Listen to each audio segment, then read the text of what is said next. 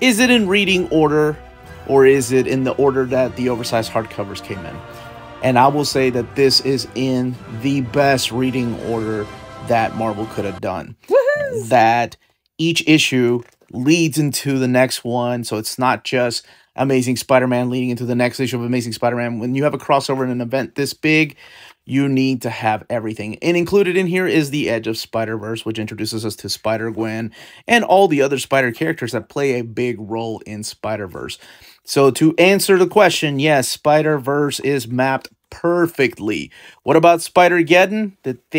Which is the follow-up to Spider-Verse, by the way, which is where all of the Spider people come together from different multiverses and join forces against Morlun and his family, because they're trying to eat the Spider people. That is also mapped perfectly. So this is a perfect example of an omnibus that is mapped